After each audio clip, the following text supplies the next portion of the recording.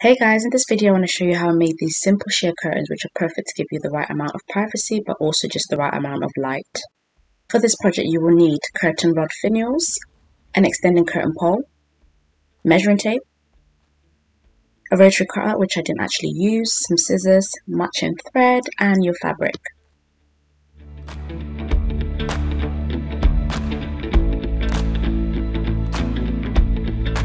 For this project, I actually glued my finials to the recess of the window, but I have to let you know that you don't actually have to glue them in because as the rod extends, it will sit nicely into the recess of your window because the extension will put pressure onto the finials and allow it to fit within the space that it has. So glue is not necessary, but it's just something that I chose to use.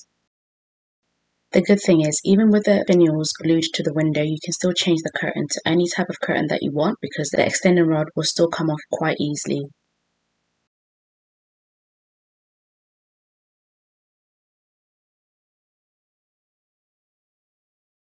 So what I did at this point is measure the window, the size of the window, so the height, the drop of the curtain, what I want the drop of the curtain to be, and then I also measured the width.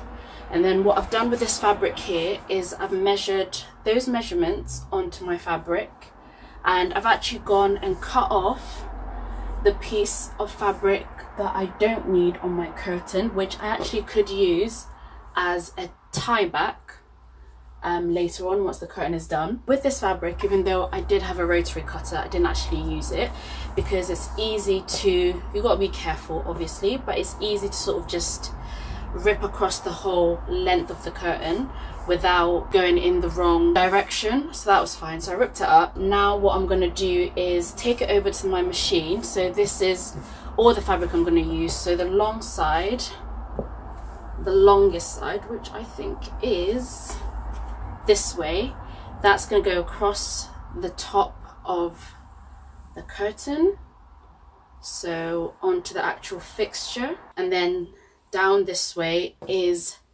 the drop of the curtain with my little fold that I want to have, which I've also taken into account as I took the measurements.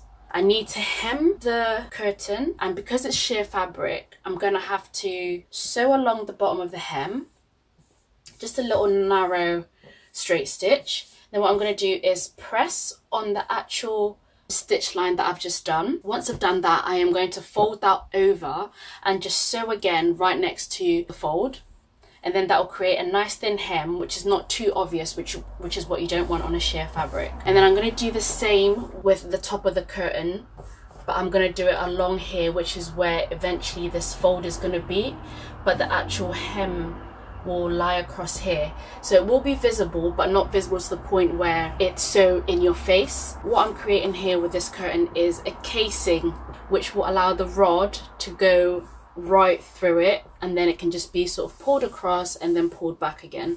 So sorry, this is a bit messy, so it'll come like that.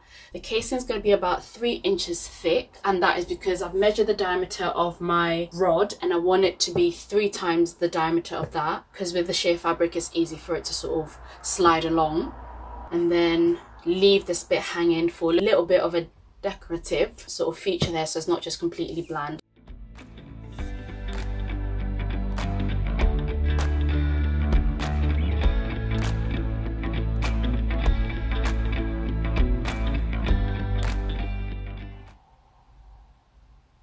So as you can see, that bit has been pulled too tight. That's way too tight. But for what I'm doing, I'm going to leave it because it's not going to be too obvious. But why this happens is because the tension was probably too tight, especially for this kind of fabric. So what you want to do is loosen the tension on your sewing machine. I'll let you guys know for free, ironing that hem was not easy. It was not the easiest press that I have done, but it was so necessary.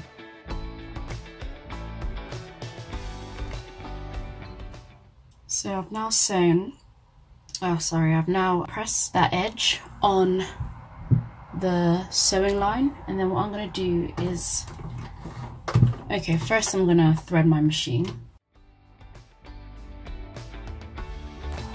So I'm going to sew close to that pressed edge.